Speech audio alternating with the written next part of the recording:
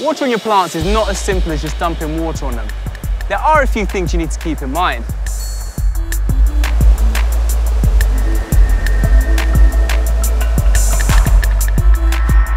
Root tips are responsible for taking up the majority of water and the vast majority of minerals.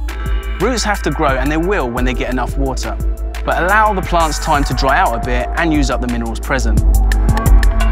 Don't hold them too dry because chronic underwater or underfeeding can manifest. Overwatering occurs by keeping the roots submerged in water without allowing them to see oxygen. Never let the roots stay submerged for more than 20 minutes and allow the time it takes for the container to drain.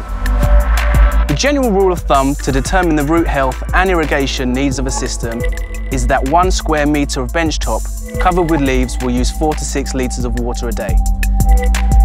New plants, or where the square metre is not covered totally with leaves, will use about 3 litres a day on average.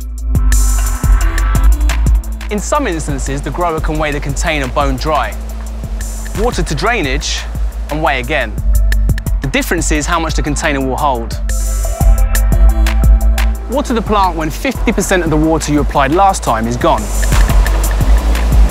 This applies in total for plants grown in soil, soilless mixes, sand and so on.